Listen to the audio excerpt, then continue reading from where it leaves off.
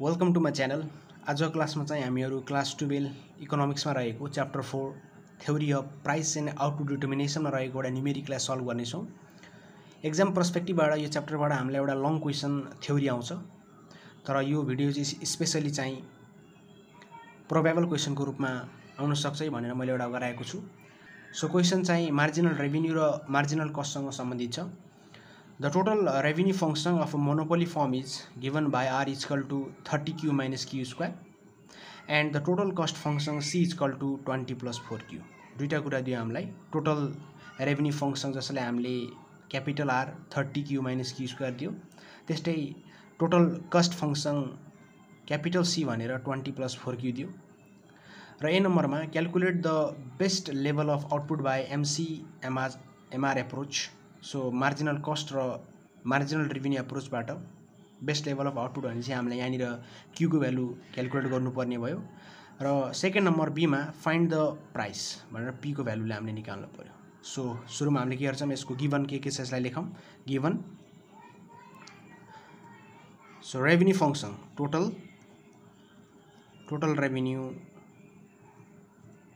Revenue function जसलाई हामीले R equal two 30Q minus Q square and total cost function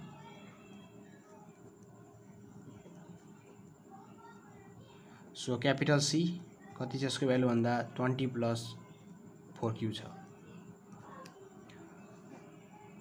र हामीले यहाँनिर के भनेको छ भन्दाखेरि MRMC एप्रोचबाट चाहिँ क्याल्कुलेट गर भनेको छ बेस्ट लेभल अफ आउटपुट। त्यही भएर हामीले के गर्छौँ भन्दा अब यो टोटल रेभिन्यूबाट मार्जिनल रेभिन्यू निकाल्छौँ MR, र यो टोटल कस्ट फंक्शनबाट चाहिँ हामीले मार्जिनल कस्ट MC निकाल्छौँ। सो यो बेसिक फर्मुलाहरू चाहिँ हामीले थ्योरिटिकलमा पढेका छौँ, सो त्यही भएर मैले यहाँनिर डिस्कस गर्न चाहिनँ। सो अब के गर्छौँ भन्दा नाउ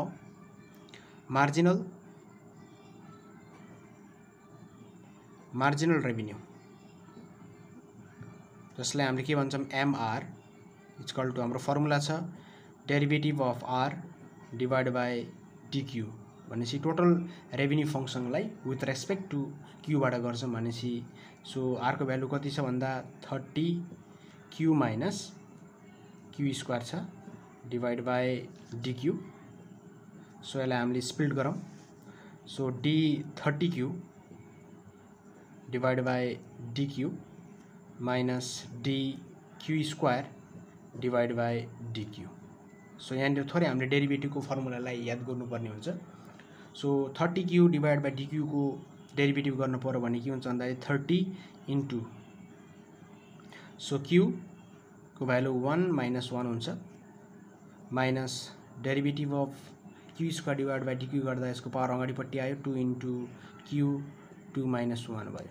सो गर्दा कति भयो 30 इन्टु Q को power 0 minus 2 into Q 2 minus 1 equal two 1। So गर्दा 30 इन्टु 1 माइनस 2 इन्टु Q भने Q भयो। So 30 into 1 30 minus 2Q। So भनेपछि हाम्रो मार्जिनल रेभिन्यू चाहिँ 30 माइनस 2Q आयो। त्यस्तै हामीले के गर्छौँ अब हामीले कस्ट फंक्शनलाई क्याल्कुलेट गर्छौँ मार्जिनल कस्ट जसलाई हामीले भन्छौँ MC। सो यसको पनि फर्मुला छ एउटा। So derivative of total cost function divide by DQ। So total cost function C लाई चाहिँ हामीले विथ रेस्पेक्ट टू Qबाट चाहिँ डेरिभेटिभ गर्छौँ। सो C को भ्यालु चाहिँ हाम्रो कति छ भन्दा 20 प्लस 4Q छ डिवाइड बाई DQ। सो यसलाई पनि हामीले स्प्लिट गरौँ D 20 divide by DQ। So plus derivative of 4Q divide by DQ। So यसको गर्दाखेरि कन्स्टेन्ट आइटम हो, त्यही भएर हाम्रो 0 भ्यालु आयो। सो 4 इन्टु Q को power 1 minus 1 equal two 0 plus 4 into Q को भ्यालु पावर 0।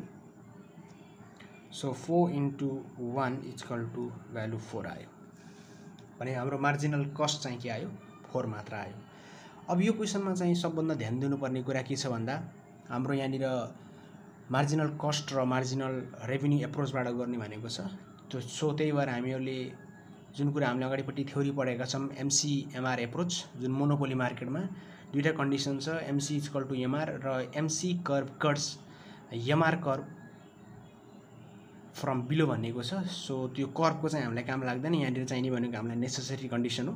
सो यहाँनिर के लेख्छ भन्दा नाउ फेरि according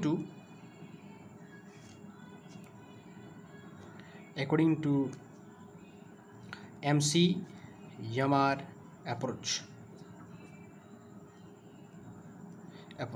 सो हामीलाई के थाहा छ MC equal to MR।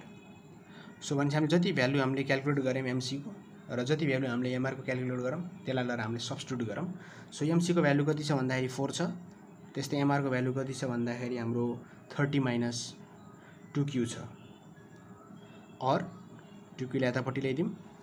2Q equal to 30 minus 4 और 2Q equal to 30 minus 4 equal to 26। दस Q भएको भ्यालु कति आयो भन्दाखेरि 26 divide by 2 equal to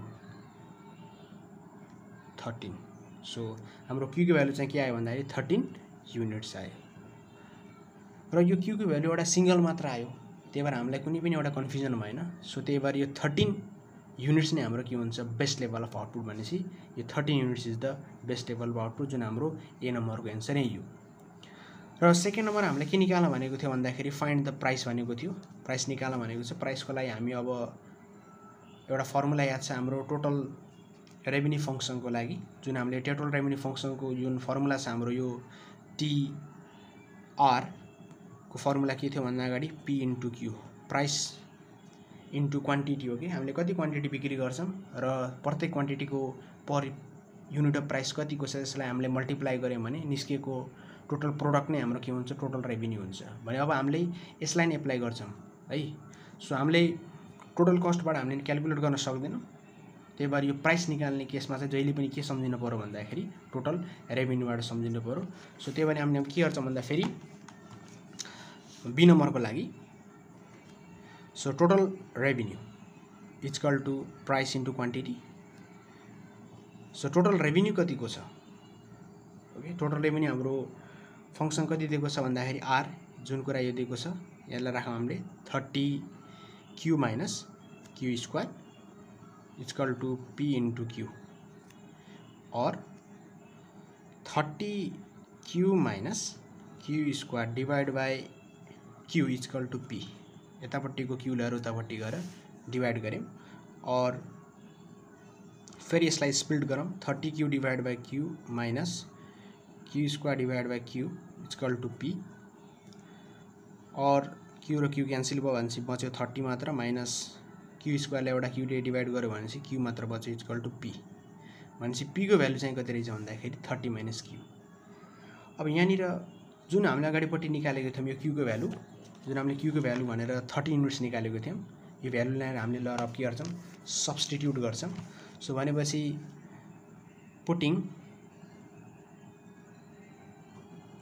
putting the value of